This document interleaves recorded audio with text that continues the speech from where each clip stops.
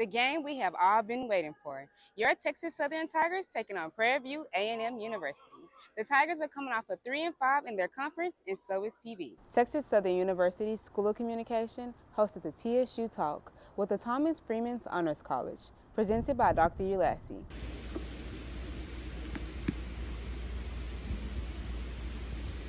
Could you pass the brown paper bag test? Texas Southern University students and professors had a lot to say upon the conversation of colorism. Probate season is here. Texas Southern University will be hosting the spring annual probate here at HPNE Arena on April 6, 2023. Graduation is now upon us. TSU seniors are preparing for their big day to walk across the stage and turn their tassels on May 13, 2023. There will be showers of tears and congratulations from close friends and family members. But the question remains, are these seniors ready for the real world? Are they prepared to leave the Tiger Walk?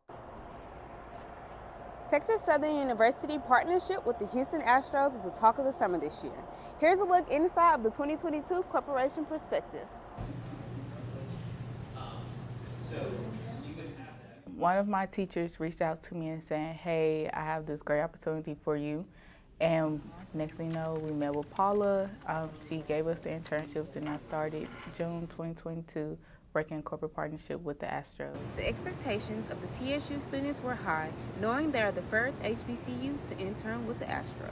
I thought it was an honor, and even coming in, I expected a lot from myself. You know, I had to work hard, but even with us being the first group, you know, I had to hyping that up like 100%. Some challenges arose, but Paula Harris didn't allow them to exceed her operation for TSU. Whenever you bring on a group of new people to learn the culture of the organization that are interns, that you need them placed, and we did it pretty fast. So if we want to talk about challenge, it was the time, the onboarding time, from interview to placement to making sure that your needs were met or the interns' needs were met, and at the same time the Astros' needs were met. The experience for the Astros was an experience majority of the interns needed to take in. Way more time consuming. I can say that I'm at majority of the games. I'm at the office 24/7, literally no days off. But it's an experience that like you can't take for granted, because it's just like all the people that you meet, the fans, putting smiles on people's faces, the connections, everything is like so worth it. Hopefully this opportunity with the Houston Astros opened doors for Texas Southern University and getting more internships with rail-branded companies. Reporting from Minute Maid Park, I'm Zyriah Simmons, KTSU2 News.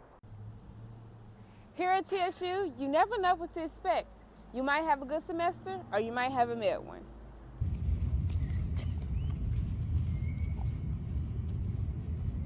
This semester was a lot more hands-on. I took TV production and I'm taking After Effects. And so most of my classes were doing like hands-on stuff. We're doing projects.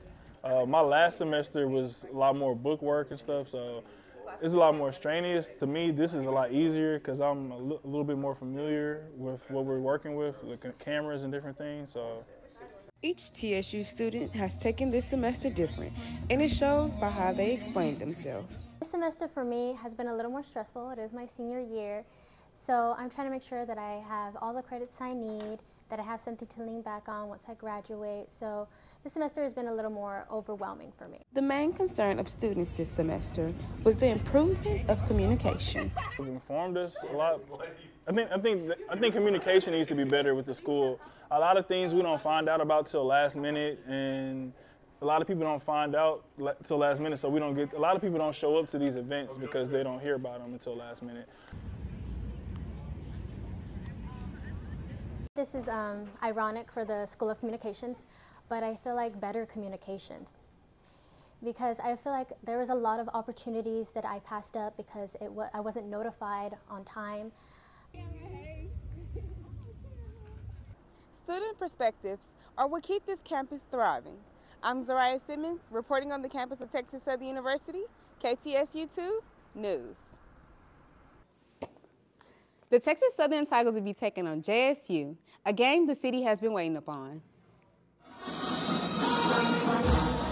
I think the story of the game lies within the third downs. Offensively, we didn't stay on the field on third downs. We didn't win on third downs. On defense, we didn't get off the field on third downs. And so when you don't win on third downs, you make it hard for yourself to have a chance to win the game. The main focus for Andrew Body was to not live in the play and keep moving forward to the next. I'll say we did have some, but you're gonna have some hits and you're gonna have some misses, so you can't really just get too caught up in that. You just gotta flush it and get on to the next play. Body didn't show any lack of confidence, stating what possibly the team could have done to take home the victory over JSU. Well, we always emphasize that once we get the first first down, that we're a real dangerous offense. So really, once we develop getting that first down and we got our tempo going, we're a reckon to be forced with. So I feel like that's going in any game. We just got to be consistent as far as on that and really convert on third down. Although some calls were not called correctly, Coach McKinney held his stand on not speaking about any that was made. You're not going to get me to talk about it because you can say what you want to say about it and let that be it. I'm not saying anything about the officials. Unfortunately, the Tigers fell short. The final score was 41-14, leaving the TSU Tigers to battle for second place in the SWAC division. Reporting from PNC Stadium, I'm Zyriah Simmons, KTSU2 News.